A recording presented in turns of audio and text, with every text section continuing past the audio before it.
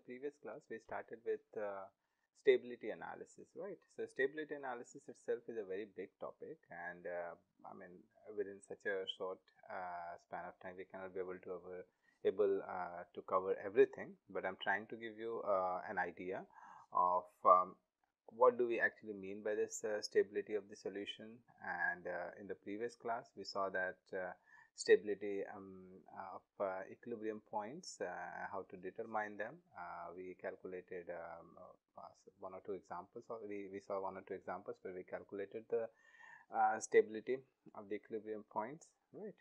And we also wrote down those system of equations, 2 by 2 systems in terms of matrix equation, and from there we did the analysis.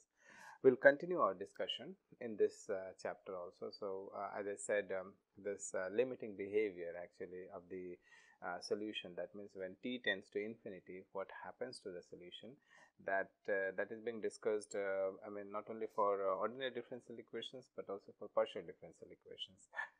Good thing is here we are not covering partial differential equations, so we are only concentrated on ordinary differential equations, and that kind of gives rise to terminologies such as stability or Lyapunov stability, asymptotic stability, and sometimes when it is neither, then it leads to something called chaotic behavior. So we also have a small chapter dedicated to the chaos theory or chaotic behavior of the ODEs. Of course, that topic is also very vast, but we'll cover some important parts of it. So we'll continue the stability discussion in this chapter, and maybe probably for next 2 or 3 chapters more before we actually look into the chaotic behavior. So let us delve into the discussion. Right. So basically, we have this initial value problem, right? Dx dt, dx dt equals to f of xt. I'm writing the scalar version of it, and x at t0 is equals to x0. Let us call it as equation number 1. So we want to know, or we want to study, this is what we are trying to do. We wish to study the behavior of the solution, the behavior of the solution. Sometimes I also write wrong spellings, so you can correct yourself. Behavior of the solution xt as t tends to infinity. So this is what we are trying to learn or study, that what happens when t tends to infinity to the solution xt, right? So these are basically something called long-term behavior of the solution. We want to see how it behaves in the long term, and from there we, as I said, we will come across the stability or Lyapunov stability, stable solution, or sometimes also called as Lyapunov stable solution. Then we will define asymptotic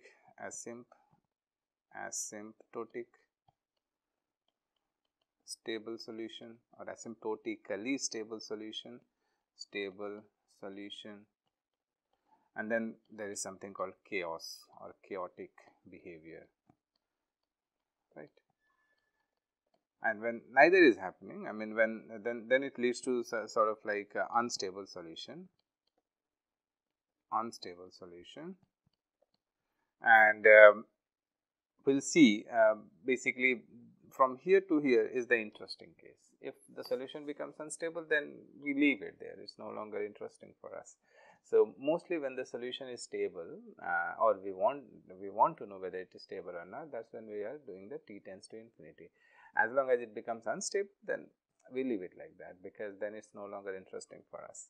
Now, if you remember last class, up until last class discussion, we had this equation number 1 subjected to this initial condition, and let xt be its solution, right? So basically what we did, first of all, we disturbed this ODE, and by disturbance we mean that we perturbed it. Perturb means you mix something.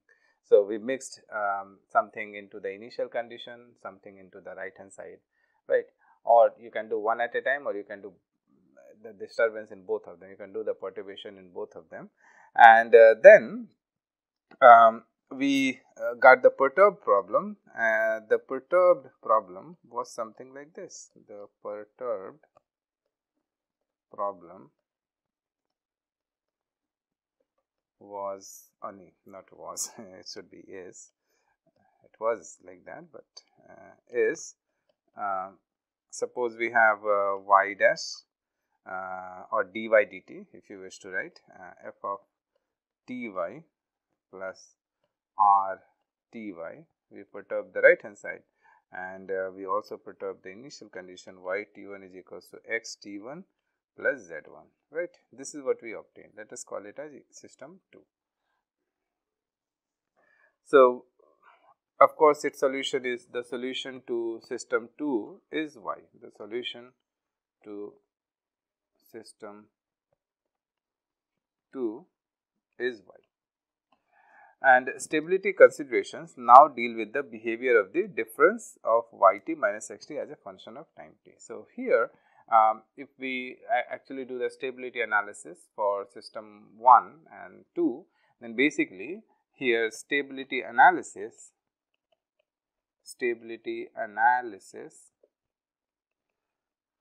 or stability considerations now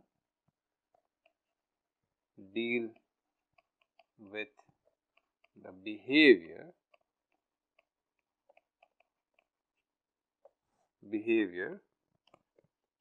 of the difference of the solution, difference yt minus xt, right, as a function of time. So, here basically we were able to approximate this difference, and we saw that it grows exponentially. So, as t tends to infinity, whether they are sort of converging or if they are starting from the same initial point, then whether they are as t tends to infinity remains or converging to the same trajectory, or whether they are converging or diverging, that can be checked by doing this t tends to infinity. We also obtained one estimate where we had norm of yt minus xt is less than or equal to, we had e to the power capital L t minus t0 plus into norm of y0 minus x0 plus some term involving the Lipschitz constant. So, we were able to establish an estimate for the difference, and here one form of the stability analysis would be to what happens to this difference when t tends to infinity. So, we want to see the long term behavior of both the solutions. The second one is in fact the perturbed solution of the original system 1, and we want to see as t tends to infinity whether they sort of maintain the same trajectory or they diverge, whatever behavior they possess. So, here stability analysis can be formulated in that fashion, right. So, just like that, whenever you have a certain system, you find out the solution, and basically doing t tends to infinity, or if you are perturbing the right hand side or left hand side or whatever tweaking you are doing into your equation, the solution is going to depend on it, right. And after that, if you study the long term behavior, if it is not blowing up, if it remains finite, then you call it as a stable solution. If it sort of tends to infinity or doesn't converge, then basically you call it unstable solution, and there are certain situations when we call it as a chaos system. So, let us give some definitions before we actually get into some major results. So, the first definition is this, which is about simply total stability, maybe I can call it definition 1, stability, total stability. The solution xt, of system 1 is called totally stable, totally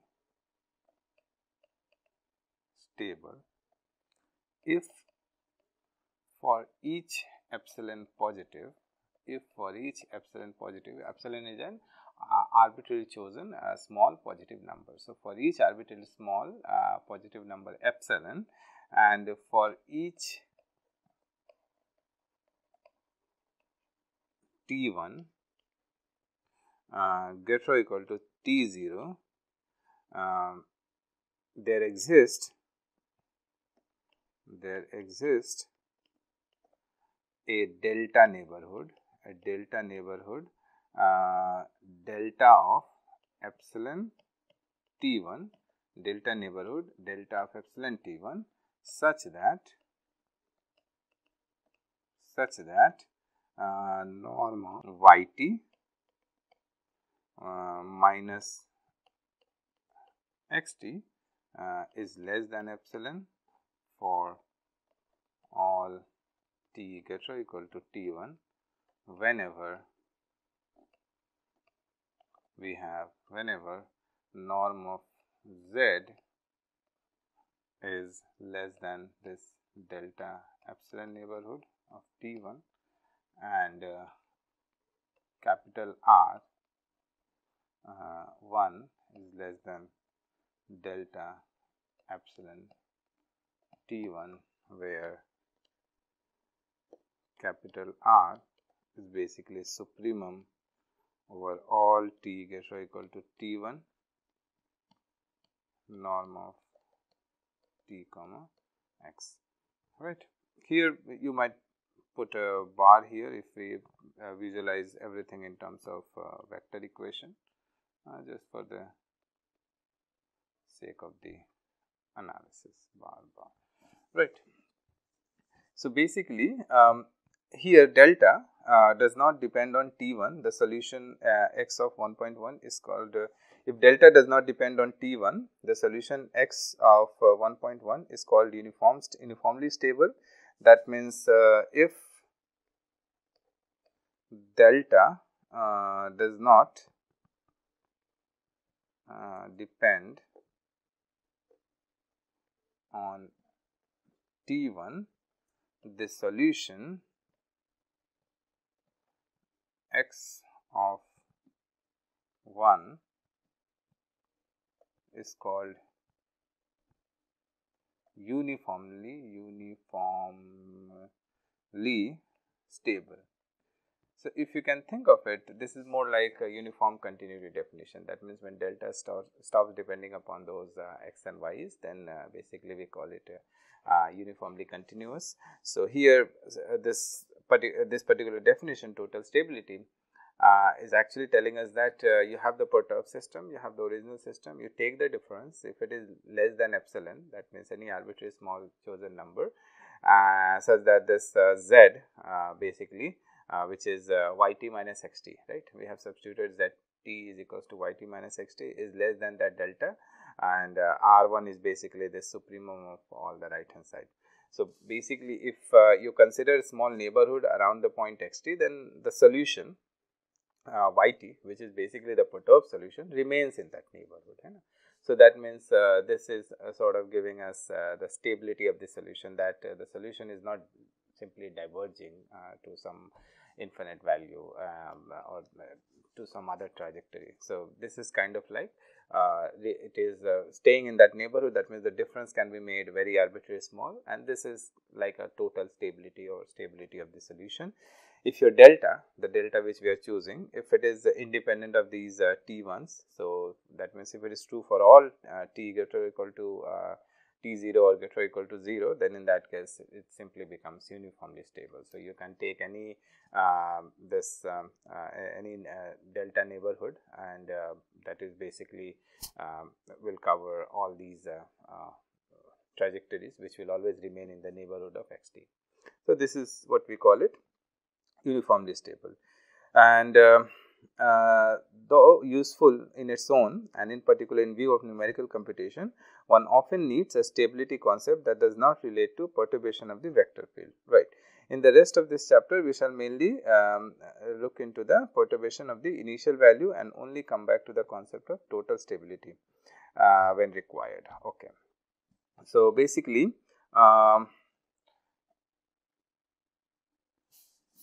now what we are interested to see is that we want to see the solution for solutions xt of 1 as t tends to infinity.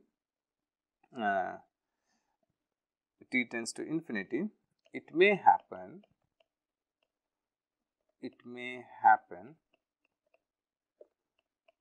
that x approaches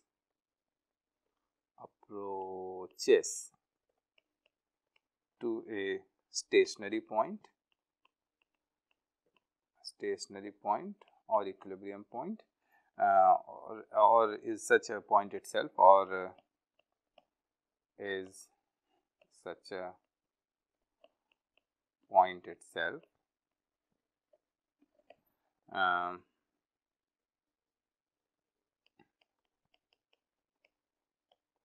X approaches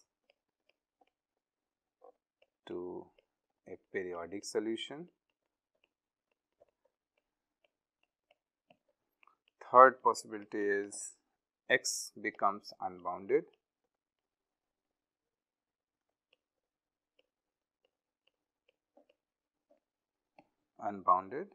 Or fourth possibility is x behaves otherwise. That means it is neither, behaves otherwise. So, this case, when it is unbounded, then it leads to unstable. So, it is not interesting at all.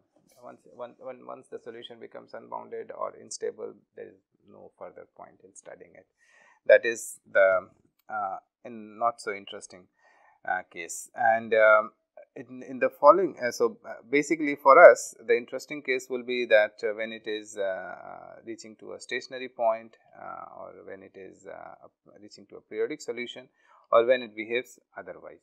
So, this is the case basically where we can study the chaotic behavior, right, or chaos system. So, that we will come back later on. Now, that we learnt about at least what do we mean by when we are sort of perturbing the right hand side, perturbing the initial condition and coming up with a new system, and when we are looking the solution, the yt of the second system in the neighborhood of xt, then how we at least motivate the definition of stability or total stability, right. So, the idea is that the new solution has to remain in the neighborhood of the old solution, that is xt. Now, let us continue our definition and statement keeping these 4 points in mind, right, that what happens to xt when we just perturb the initial condition. Let us not perturb the right hand side, let us keep the right hand side as it is. We just change the initial condition and we want to see what happens to the solution. So, the solution whether it will still remain stable. If it is stable, then how we are defining the definition of stability in that case, and what happens to the solution, the long term behavior of the solution. So, we will now look into the perturbed and unperturbed ODE. So, again stability definitions. So, we have already given the definition 1, here we will give further more definitions. So, let us consider the system, 1 that is originally we have defined. Let us consider the system or consider the initial value problem better, the original one, that means dx bar by dt, or d vector sign you can also give, vector of x comma t and x vector t 0 is equals to x 0. Let us call it as system 1, and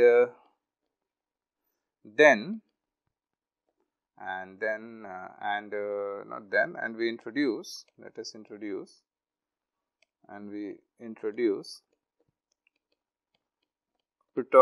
introduce perturbed ODE or initial value problem as a y dash or dy dt f of ty and y at t1 is equals to x at t1 plus z1. Let us call it as equation number 2, right. So, we will go to the next page. The solution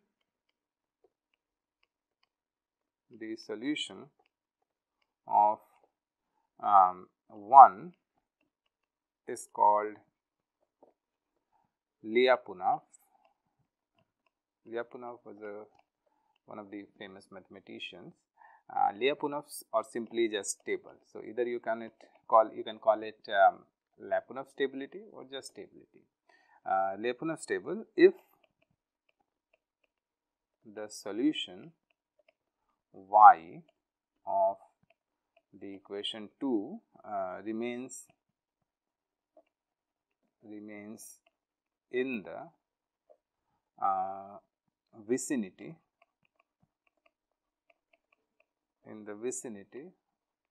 of x as t tends to infinity for all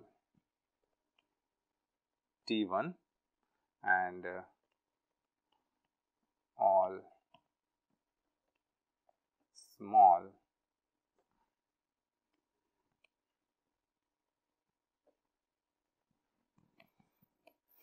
and all small perturbations. I mean, if your perturbation is really large, then in that case it will definitely affect the stability. But if you are perturbing with a very small value, then our yt will always remain in the vicinity of xt. But if you perturb with a very large value, then it is probably it will not be in the vicinity of xt at all, because you have perturbed the value with a really, you have perturbed the initial condition with a really large value. So, you might end up getting a completely different solution. So, here the perturbation needs to be small also for all small perturbations z at t1. So, more formally we can define it like this. More formally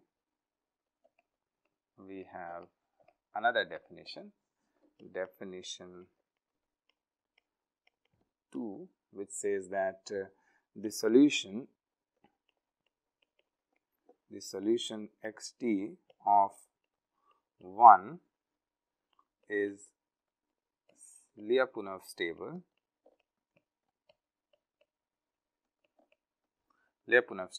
if for every epsilon positive or to each epsilon positive arbitrary small and for every t1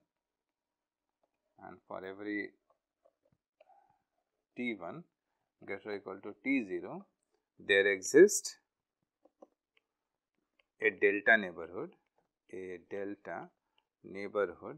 NBD neighborhood, which is denoted by delta t of t1 of epsilon, such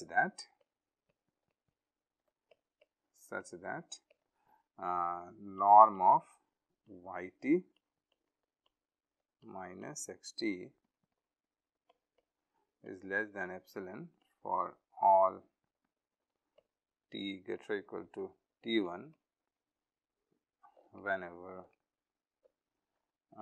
norm of z1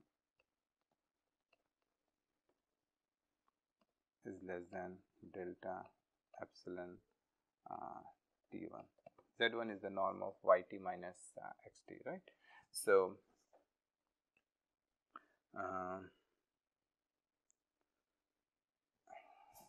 let me just go back to the previous slide. Here it should be z1, norm of z. So, this one also should be z1.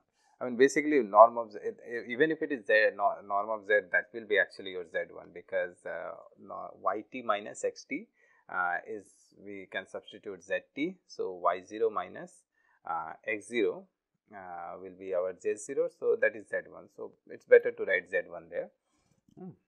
Just to, so when I wrote here, I remembered that I need to correct there, right. Okay. And where y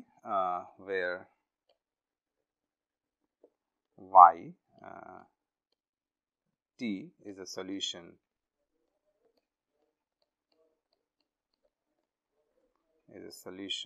of 2 of the system 2. So, very straightforward theorem, right. If you perturb the initial condition a little bit, what happens to the solution? That is the question we are asking, that change the initial condition. If you do not change the initial condition, there is nothing to study actually there. But I mean, of course, there is a lot of things to study, but I am saying it is not so interesting. So, if you really want to study the interesting things there, you just perturb the initial condition a little bit and see whether the solution actually agreeing with the original solution or not. And this definition tells us that the system 1 is called Lyapunov stable if this yt, the perturbed solution, still remains in the neighborhood of that xt, right. And that result or that informal statement can be put into a formal statement or a definition, which is given like this one, right.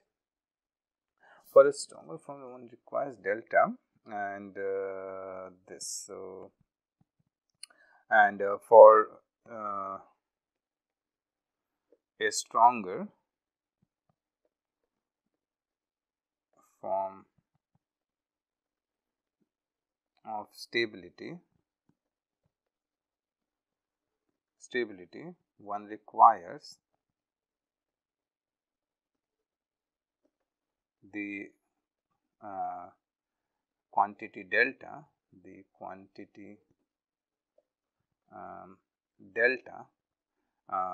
not to depend on T1, right, on T1, and this is the case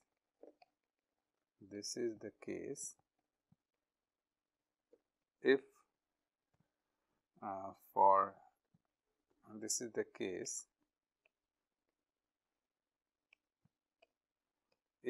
for a given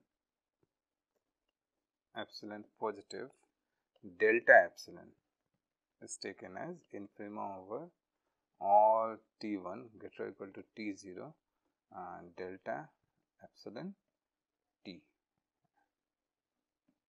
right. So, basically you take the infimum walls as deltas, and if your norm of Z1 is less than that delta, then your delta will become independent of T1, and therefore, then it is called as more like a uniform Lyapunov stability. So, then this is then X, then in such case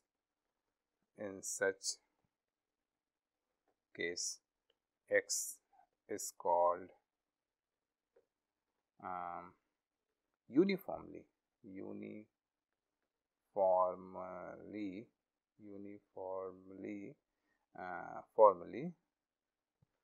Lyapunov stable solution, right.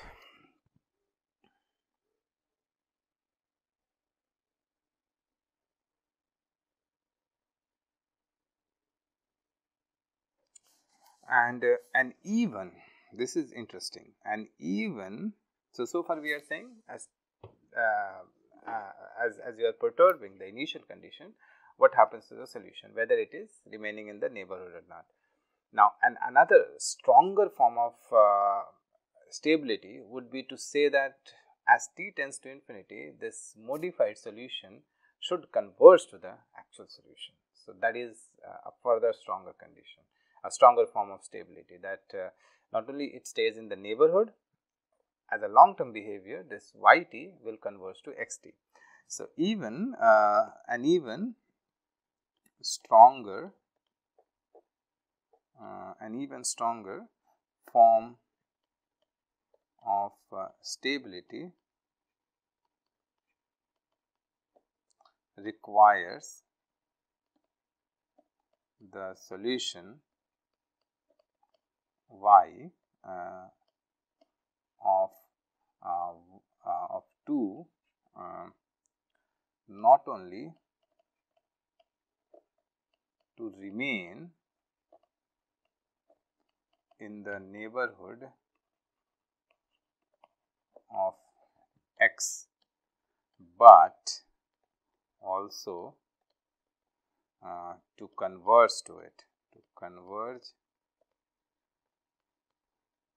it, as t tends to infinity.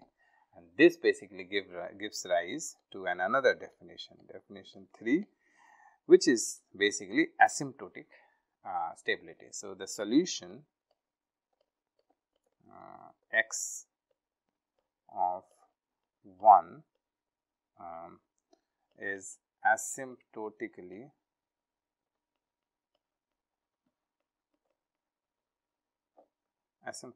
stable if x is stable. So, first of all, it has to become stable if x is stable or Lyapunov stable, and if for each t1 greater or equal to t0 there exists a delta neighborhood delta of t1 such that if for each t1 greater or equal to t0 there exists a delta neighborhood delta t1 such that norm of yt minus xt is less than epsilon, it converges to 0, not epsilon, it converges to 0 as t tends to infinity whenever our z1 is less than delta t1, right. So, here basically we are addressing the point that what happens to the solution as the solution yt as you are actually looking at the long term behavior. So, we are no longer asking it to be staying in the same neighborhood, but now we are asking that it should converge to that solution. So, that is what we mean by asymptotic stability, right. So, asymptotic stability and normal stability they differ by a little bit. That means asymptotic stability should converge to the solution, and normal stability is that it should stay in the same vicinity or in the same neighborhood. Here also you can write a stronger version for this stability would be to, so let me just show the calculation. So, for explicitly what we are saying that for clarity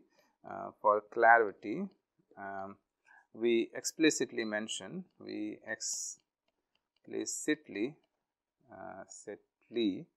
mention the meaning of the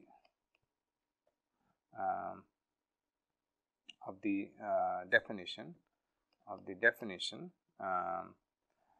that is of the definition. So, basically for each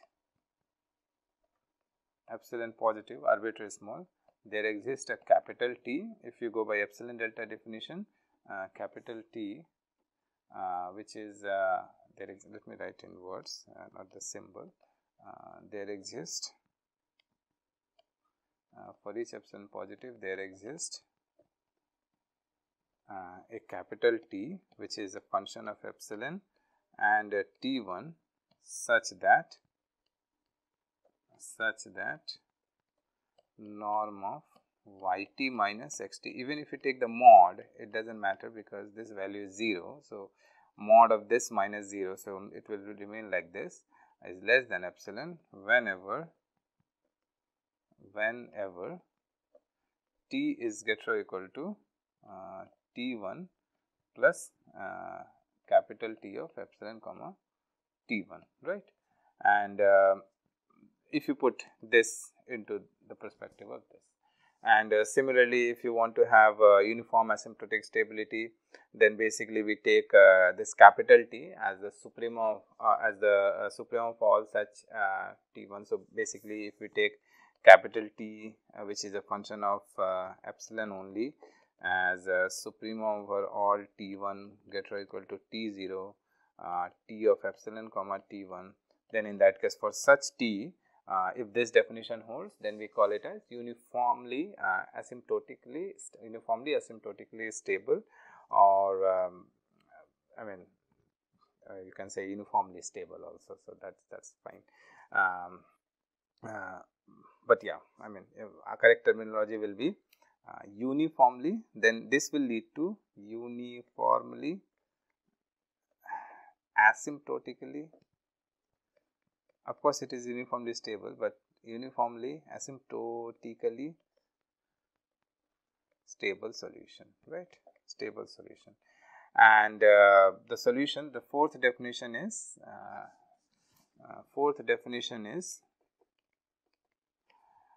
the solution x of 1 is called unstable if it is not stable, or Lyapunov stable. Obviously, when it is not stable, then it is unstable. If it is stable, then you have to define that definition. So these are some definitions, terminologies that I wanted to let you know.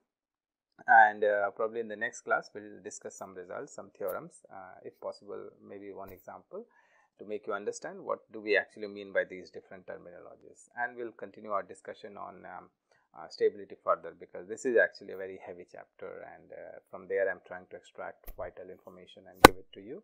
So please bear with me, and there will be a lot of definition. There will be some more definitions, maybe some results. So I will share in the upcoming classes. So thank you for your attention. I'll see you in the next class.